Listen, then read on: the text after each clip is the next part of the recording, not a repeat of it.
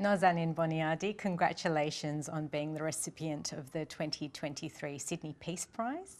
We've long seen you campaign for human rights, particularly in Iran. At the moment, the world, but particularly the Middle East, is going through conflict.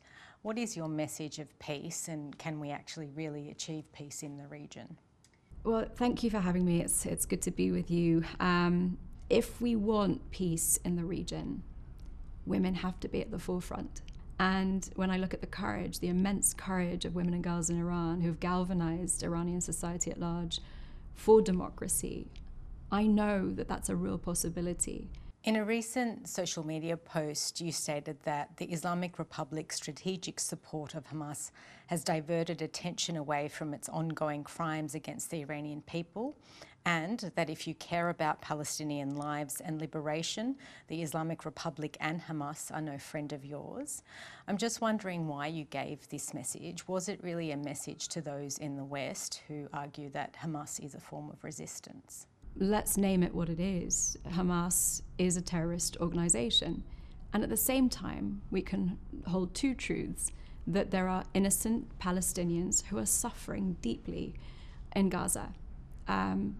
And what we have to, I think, realize is that the Islamic Republic, the IRGC, are responsible for backing Hamas, for backing Hezbollah as their proxies, and wreaking havoc in the region. Allow us to really address the root of the cause of the problem, which is the Islamic Republic regime. You've been part of a movement in the diaspora that's calling for a secular democracy in Iran. If Iran does become a secular democracy, how does that change the state of play in the region? The people are showing, they're rising up and risking everything, their lives, to tell us what they want. They want an end to theocracy. They want freedom. They're saying, not Gaza, not Lebanon, my life only for Iran. They're saying withdraw. Essentially what that means is withdraw funding from Hamas, withdraw funding from Hezbollah, put that money into your own, bank on your own people, support your own people, your own infrastructures, build Iran. A recent Senate inquiry into Iran's human rights abuses has called for the Australian government to list the IRGC, which is the military arm of Iran's government, as a terrorist organisation.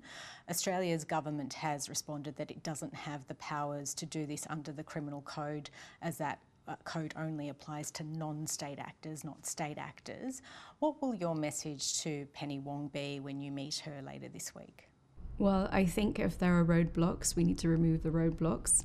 So if that means changing the code, then that's what we need to do. The Islamic Revolutionary Guard Corps, tasked with not protecting Iran or the Iranian people, it's tasked with protecting the Islamic Revolution and the ideology. They are just like ISIS, just like Al-Qaeda, just like Hezbollah, who's radicalizing people beyond its borders, indoctrinating just like these other groups, and they're wreaking havoc through proxies that we've seen very recently. They have to be listed as such. It's been more than a year since the death in custody of Mahsa Amini and the birth of the Women Life Freedom Movement. Is there any more the international community, including Australia's government, can do to help the Iranian people in their call for freedom? People think that this revolution is dead. That revolutionary fire is very much ablaze in the hearts and the minds of Iran's embattled protesters. Just days ago, we saw 16-year-old Armita Garavand die at the hands of this regime for not wearing a veil. And history keeps repeating itself because a culture of impunity reigns supreme inside the country. And frankly, we're not doing enough to hold this regime to account. What does that support look like? First and foremost, they need internet access. Every time they rise up, the Islamic Republic regime cracks down on the internet. The Iranian communications minister, who is responsible for the internet crackdown over the past year on the protesters, to be able to kill them and silence them in darkness. was educated in Australia at the University of New South Wales. He got his PhD. His 2 children were born in Australia. And then he went back in 2016 and became and is now the communication minister in Iran. He has been sanctioned for this injustice, for this grave injustice, by the European Union and the United States. He has not been sanctioned by Australia. This needs to change. We can take away our support for regime cronies and regime officials in places like Australia and lend our support to people who really need them, dissidents like Shilan Mirzai, who is currently in Turkey, a vocal and powerful advocate for refugees, Iranian refugees, dissidents who are fleeing the terror at the hands of the IRGC and the Islamic Republic in Iran, trying to find a safe haven. She is about to be extradited from Turkey back to Iran, where she would undoubtedly be persecuted or possibly killed. The Australian government has actually sanctioned a number of IRGC individuals and entities, but beyond the IRGC, there is a lobby in the West, including in Australia, that lobbies on behalf of the Islamic Republic informally. So these are Australian citizens that want to increase the Islamic Republic's presence on the world stage, and that also target journalists, activists like yourself who speak out in support of the Iranian people's calls for freedom.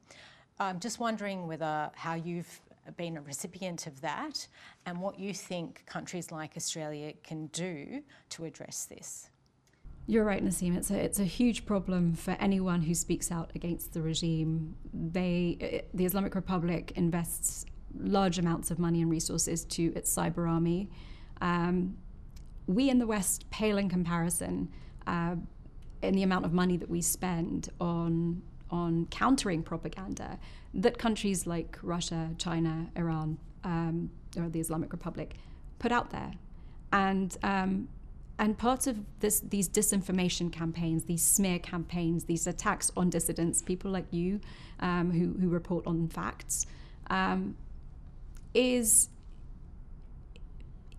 to break us so that we stop reporting and stop shining a light on the truth. That's their intention. And now I think it's incumbent upon us in the West to find ways to disempower them and empower dissident voices. Since March, China has facilitated historic talks between what were seen as longtime enemies, Iran and Saudi Arabia. How concerned are you by China playing a greater role as mediator in the Middle East? I'm very concerned because I want democracies to prevail. The Islamic Republic sends drones to Russia to use against Ukraine. Russia and China send surveillance equipment to the Islamic Republic to use against their protesters, against women, flouting the compulsory hijab. They help each other's agendas. And we just haven't done that. We haven't even found a multinational approach to end hostage diplomacy.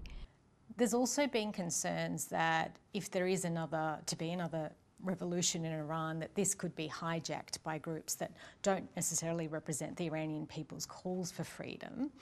Is there any lessons we can take from the 1979 revolution to ensure that this doesn't happen? Today's liberal Iranian is not the anti-imperialist of yesteryear. They have really learned so much from 1979. They won't be fooled again. They don't want theocracy. They want secularism. And they want representative, accountable government. Now, what that looks like, will it be a monarchy? Will it be a constitutional monarchy, or will it be a republic? Remains to be seen. That has to be up to the Iranian people to vote on and decide on. As a child of the revolution, no doubt you have desire to revisit Iran should it turn to a secular democracy. What is your hope and dream, and what would you do if you went there? Look, I get emotional thinking about it because the last time I was there was when I was 12, I turned 13, while I was in Tehran. And I just remember thinking, imagine this beautiful country with its warm, kind people. Imagine if there's freedom. Imagine if when people walk onto the streets, they don't fear the police and the security forces. They don't worry about being abducted or raped or gassed or tortured or wrongfully imprisoned, executed, forcibly disappeared, I hope that they can live under a system that respects their rights. Nazanin Boniadi, thank you for your time and your insights. Thank you.